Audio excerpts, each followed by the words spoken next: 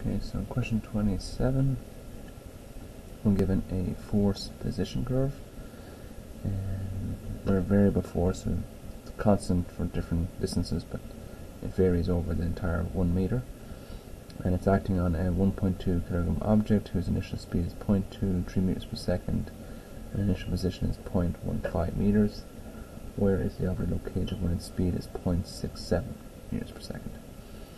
So we have a change in speed, and it's an increase in the speed from 0.23 to 0.67. So in order for it to increase in speed, there must be an increase in the kinetic energy. So that means that the work must be positive. And in order for the work to be positive, the force and displacement must have the same direction. So if it starts here about 0.15 meters, and it ends up moving to a higher speed, it must be moving to the right. So, the question could give a little more detail to state explicitly that the force that's acting on the object is the net force on the object, and in addition to that, that the object only undergoes changes in kinetic energy. But I'm going to make those two assumptions for this type of question. So the work net external is going to be equal to delta K in this example. So we can figure out the change in the kinetic energy given that we have the mass and the two speeds. This is 1/2 m Vf squared minus Vi squared.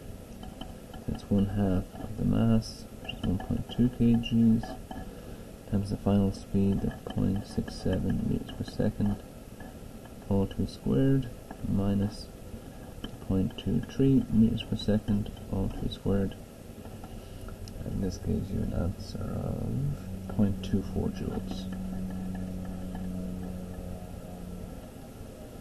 So that's the net work. And this is also equal to the area underneath the curve. Area under F, technically should be F net. Or in a sense, well, let me try and rephrase that. F net versus X curve. Technically, we wouldn't explicitly say F net, but where this F is the only force doing work on the object. So that's sort of how I would phrase it. Okay, so that's what we know. Now we do know that the object will move to the right. So it'll first move. We want to first consider how much work is done on the object as it moves from 0.15 meters to 0.25 while the force is constant there. So I'm going to figure out what this area is first. So the area from 0.15 to 0.25 is going to be 6 Newton force times the 0.1 meters. So that's the 0.15 to 0.25, and it gives you 0.06 joules.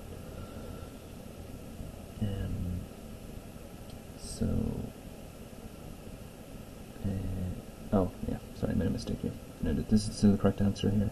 This is a mistake. It should be this is 6, this is 0.6 newtons times 0.1. Sorry about that. So 0.6 times 0.1 gives you the 0.06 joules. So we can think that the area, the area remaining should be 0.24 joules minus the 0.06 joules, and that equals 0.18 joules. So that's what we have to, this amount of work done after it moves past 0.25 meters. So that's we don't know if it's going to occur. We could ask ourselves on the question, does it go beyond the 0.5? So the area total from 0.25 to 0.5, and that's 0.8 newtons times our 0.25 meters. So in a sense, that gives us our 0.2 joules, and we can see that that's greater than the 0.18. So I know that the object is going to come short of the 0.5. So that's what we know, that the next part of the area is going to occur in this section. So to find that, then, so I know it's, the only force that's going to act on the object over this region is 0.8 joules. So I know that the work from 0.25 to its final location, to XF, is 0.18 joules, and that's 0.8 newtons times some delta x. So running out of a little bit of room here.